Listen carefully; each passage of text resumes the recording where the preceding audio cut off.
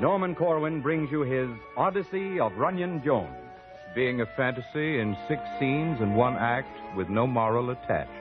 The 5th program, incidentally, of this series, starring Michael Artist as Runyon, and illuminated by an original musical score composed and conducted by Alexander Semler.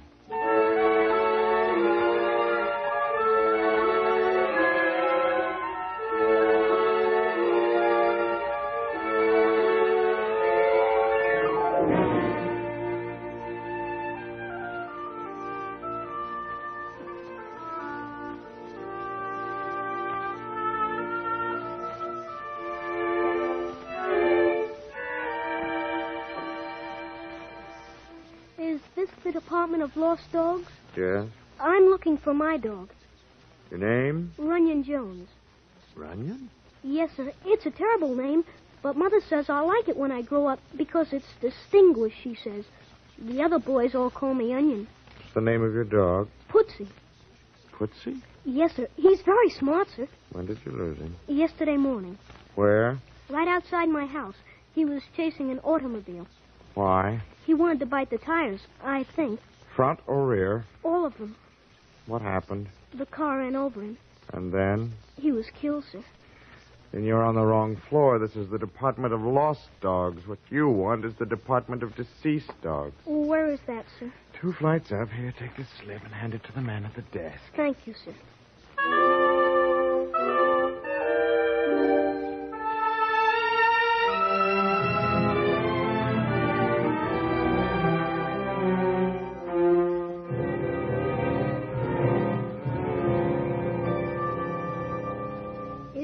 The Department of Diseased Dogs? Deceased, not diseased. Let me see that slip. Yes, sir. Pootsy. You Runyon Jones? Yes, sir. Just a minute. Let me look at the file. Jones, J. Orlando, Penelope, Pluto, Pootsy Jones. 1.5 years old. Inveterate auto chaser. Leash, attitude. Young man, I don't think there's anything we can do for you. You can't find Pootsy?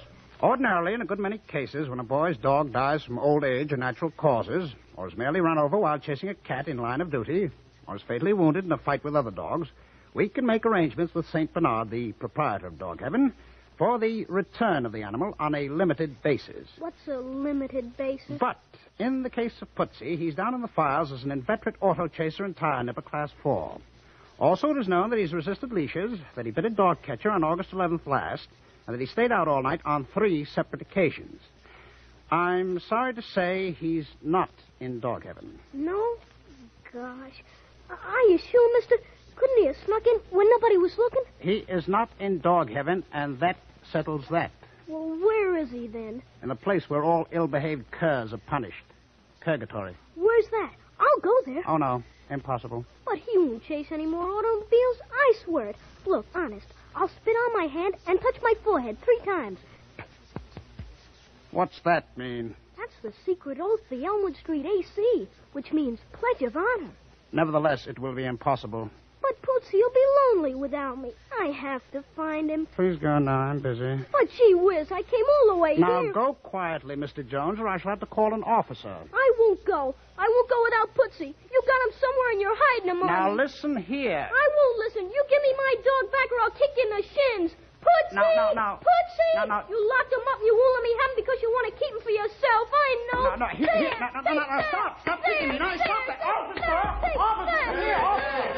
Now, stop that. What's going on This here? young ruffian is a perversive character. Because his name is Jones. Quiet. I think you'd both better explain the matter to the superintendent of the division. I certainly will. I'm not going to stand for being kicked in the shins by any young brat who happens to come along. No wonder his dog's in purgatory. I can see where the animal learned his bad manners. You take that back. I did not teach Pootsy his bad manners. He taught himself. Now, quiet, both of you, and follow me. We'll explain it all to the super. I will tell the super what you said.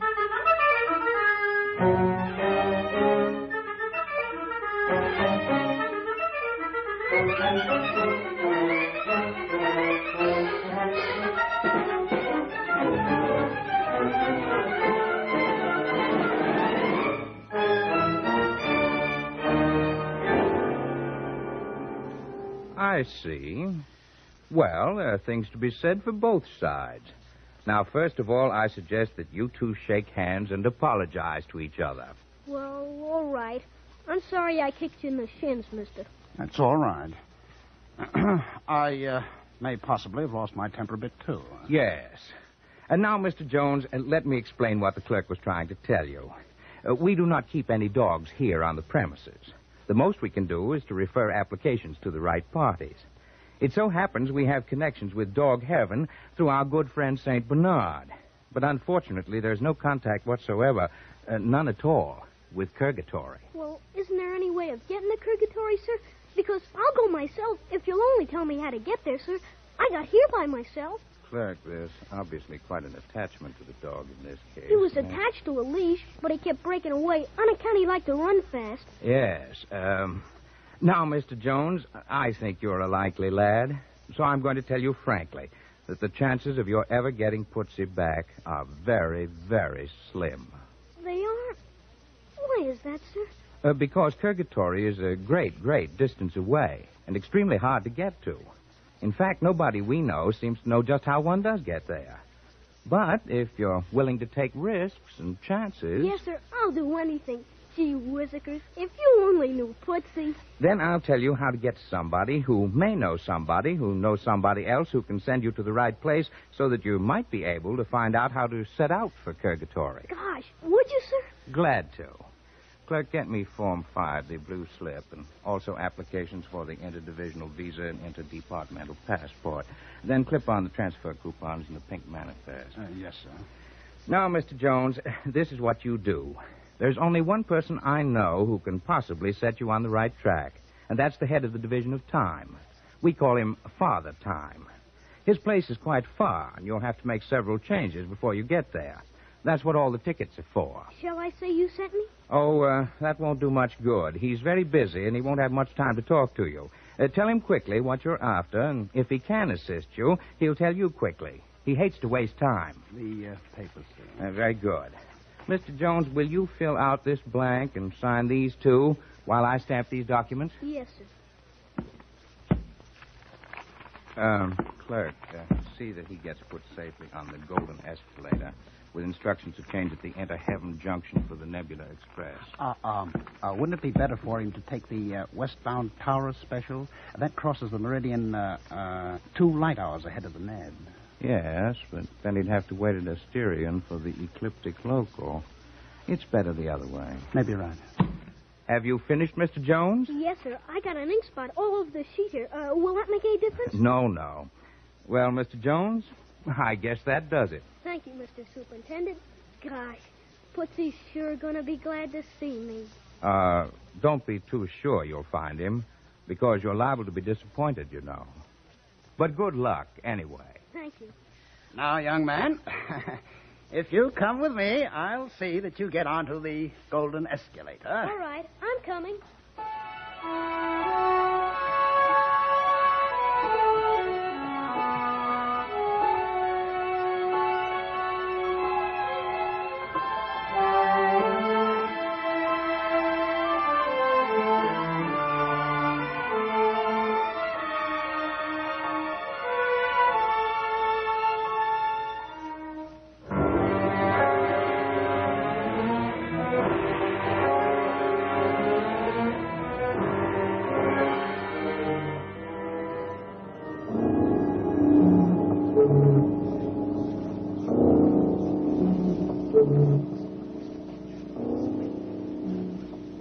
And you mean to say that you came all the way here to ask if I know anybody who can help you find a dog named Putsy?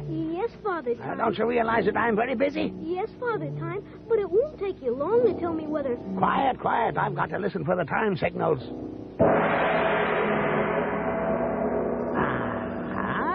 That means that the eclipse of 3 moons on Jupiter was right on time.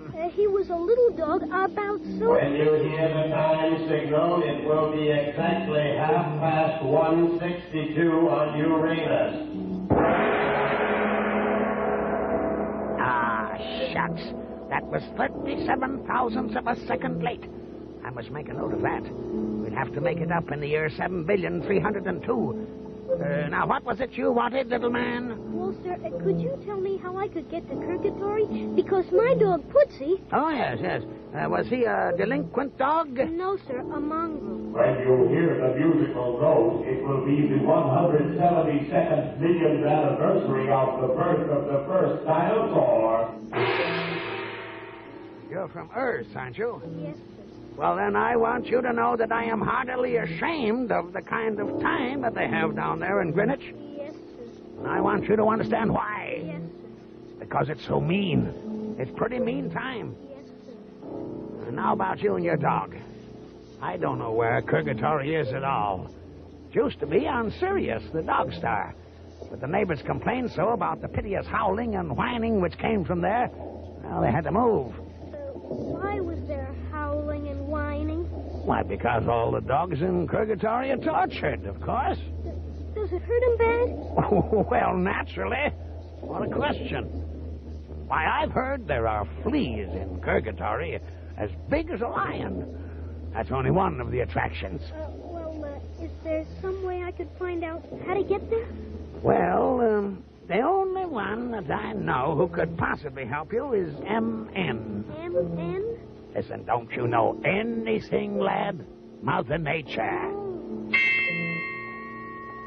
Well, there goes the vernal equinox on Aldebaran. Now, Mr. Putsy. No, that's my dog. Quiet, Putsy. Now, here's how you get to M.N.'s place. When First... you hear the note of the bass boutant, that will be time for all visitors who were not invited to get ready to leave.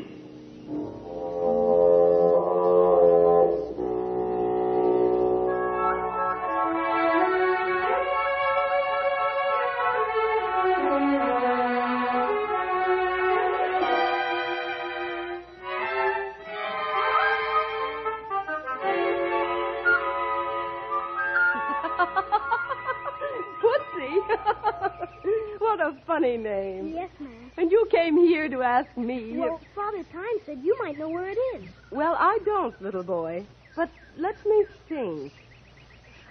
I'll tell you who might. Just off the main skyway between Castor and Pollock, before you get to the red light of McBuda, there's a harpy who... Excuse me, Mrs. Nature, but these papers have to be signed right away if you want to get them on the Solar Limited. Wait a minute. What's that you have in your hand? Vacuum bottle, ma'am. Some warm nectar in case I get hungry on the way. Don't you know I abhor a vacuum? Give me that. Now, Blossom, don't let me lose my patience with you again. If you get hungry, there's plenty to drink in the Milky Way. Yes, Mother Nature. Now, Runyon, as I was saying, this harpy is a very strange spirit, full of lots of esoteric knowledge. Does he know where I can find Putsy? Well, that I can't tell you, but there's no harm asking. Incidentally, it's a she, not a he. In fact, she's more commonly known as an it. Does it fight? Oh, no. But you may have difficulty understanding it because of the way this harpy talks. You will have to hold this little charm. Oh, now, where did I put it? Oh, yes, here it is. You'll have to hold this in your left hand while the harpy talks in order to make out anything at all. Gee, isn't it pretty? It's like an Aggie in marbles. Yes, it's the most charming charm I have. Don't lose it now, because it has the power of translating the harpy's language into your own. No, ma'am, I won't lose it. I'll take care of it like as if it was Putsy.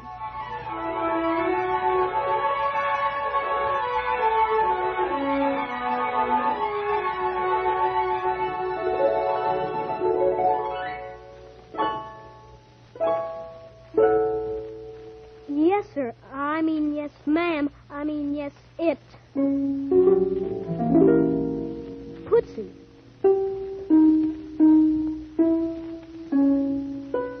No, P-O-O-T-Z-Y. Chasing an automobile.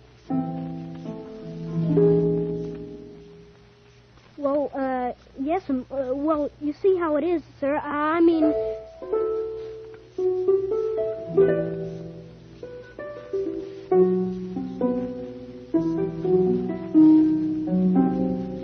A giant? But does it bite?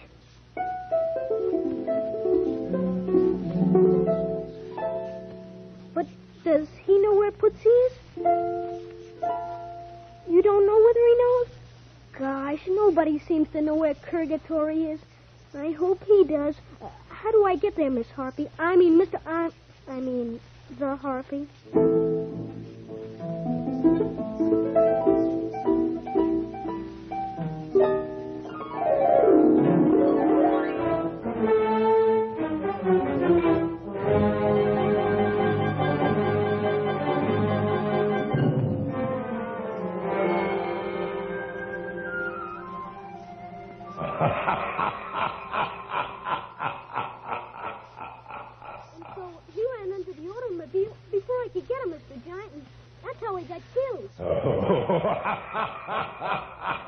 So you've come here expecting me to tell you where Purgatory is? Yes, sir. Yes, you know, I mean.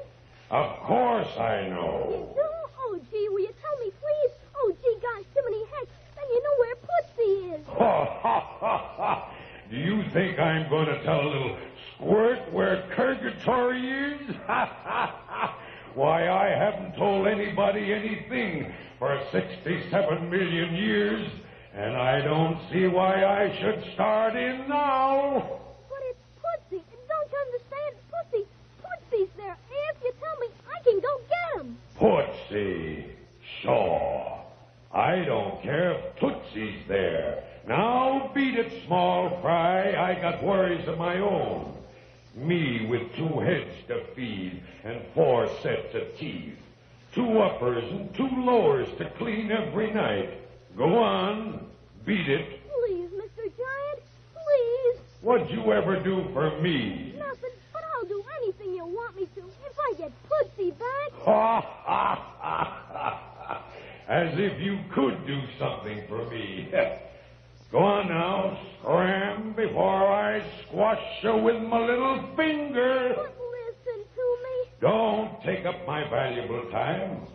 Who sent you here in the first place, anyway? The Harpy. The Harpy? Yes, sir.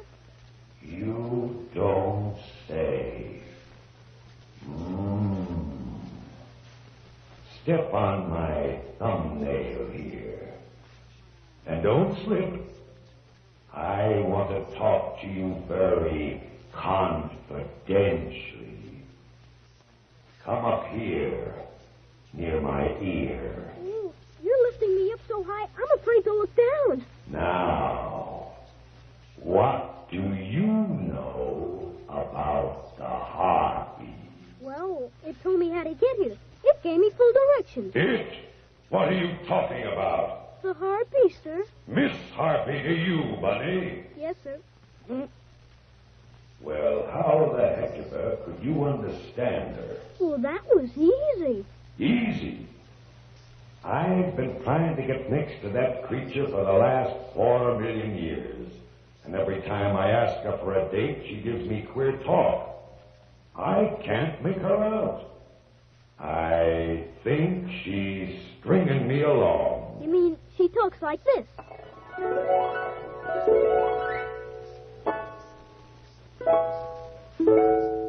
Yeah. Say, how'd you do that? Well, I'll tell you how, if you'll tell me how to reach Purgatory. Oh, businessman, eh? No, I just want to swap you, that's all. Well, all right. Tell me how. Oh, no. First you tell me how to reach Purgatory. Well, that's fair enough. Mind you, you're not fooling me now. What you tell me better work. Sure, it works like a charm. No fooling. All right, then. Now, get this, kid. First, you go up through that cloud of meteor dust there on the trim tram, and then you change at San Sunspot for the Sidereal Ferry. And after that, you go...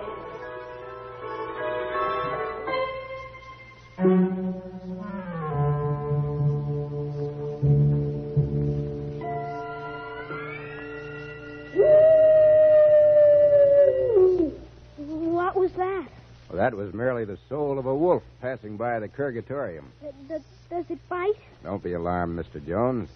You see, the nearby wolves, who occupy what is known as Lupin Limbo, resent certain of the policies in practice here in Purgatory, to say nothing of the smell. They do?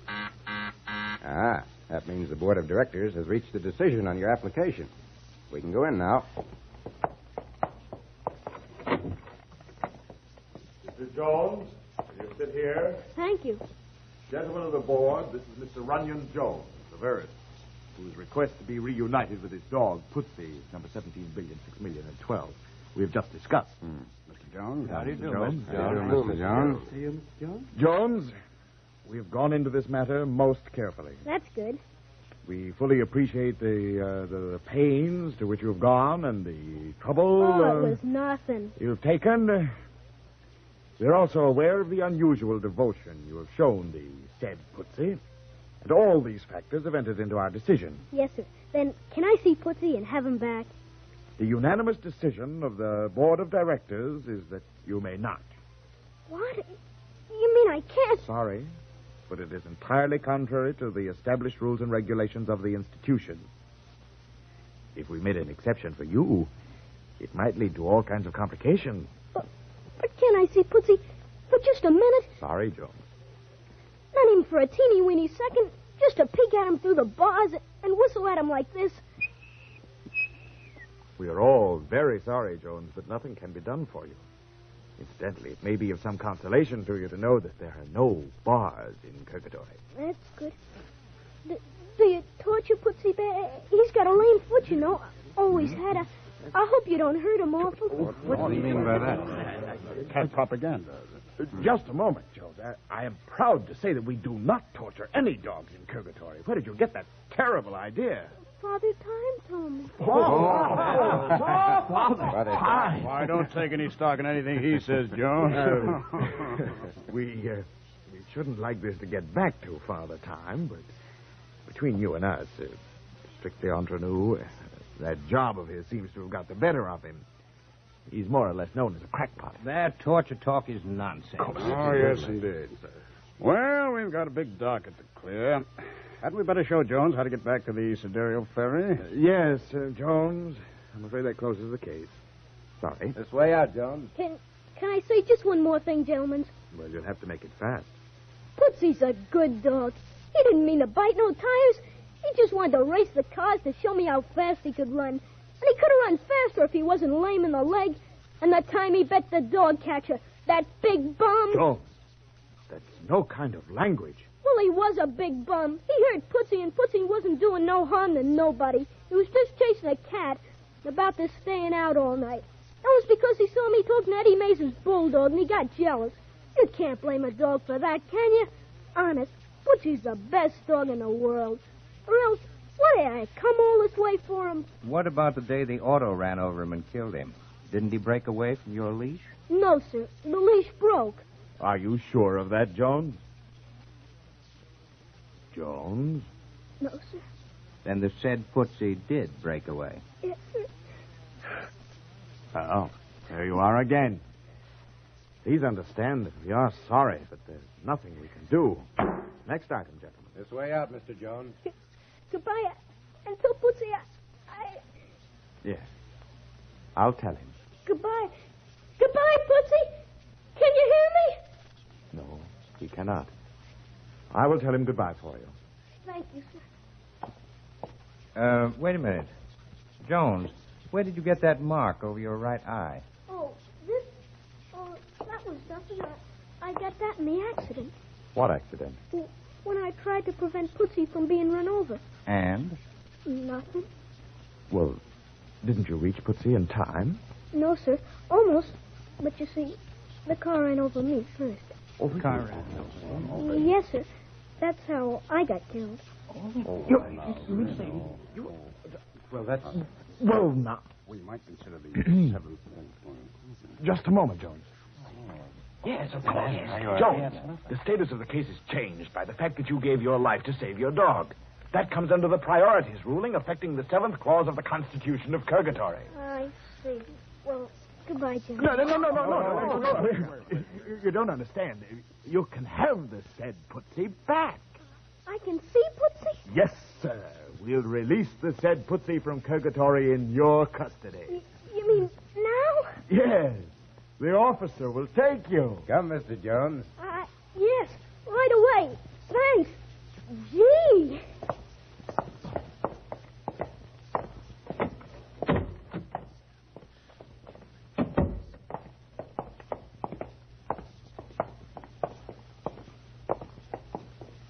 down at the end of the long corridor.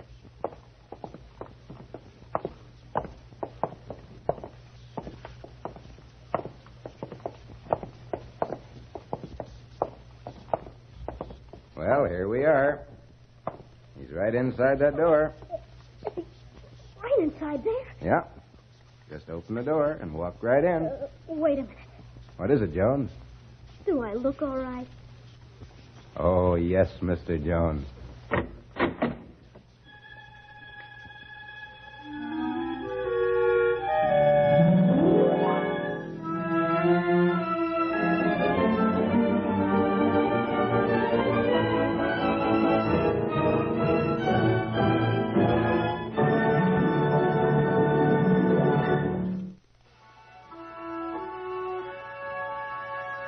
You have been listening to The Odyssey of Runyon Jones, written, directed, and produced by Norman Corwin for CBS and starring Michael Artist in the role of Runyon Jones.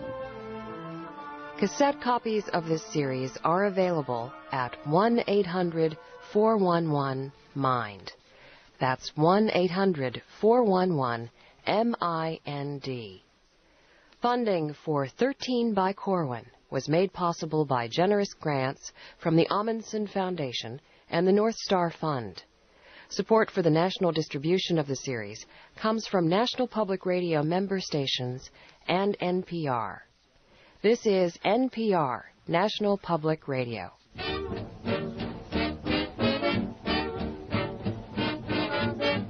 "13 by Corwin" on the WRVO Playhouse Tuesday night. That broadcast originally heard on June 8, 1941 on the CBS Radio Network. Mr. Corwin, a darling of the Columbia Broadcasting System in many ways, having many series directed his way for his writing talent. Like 13 by Corwin, More by Corwin, and the Columbia Presents Corwin series, among others. Coming up in Act 2 of tonight's WRVO Playhouse, we profile the world's first radio announcer, Harold Arlen, out of KDKA in Pittsburgh. Then it's Comedy College with the Smothers Brothers, Suspense with Peter Lawford and Bill Johnstone. Then the golden era of radio. We'll hear excerpts of radio's golden age, along with thoughts of a collector circa 1970.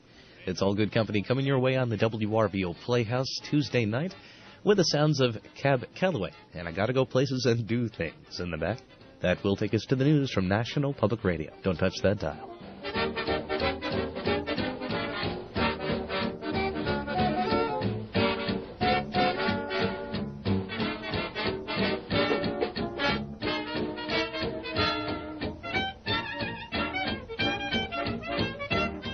Bringing you the golden age of radio live, the second time around. It's the WRVO Playhouse. Good company on your membership-supported WRVO stations. WRVD, FM 90.3 Syracuse. WRVJ, FM 91.7 Watertown. WRVN, FM 91.9 Utica. WRVO, FM 89.9 Oswego, Syracuse. And online at WRVO.FM.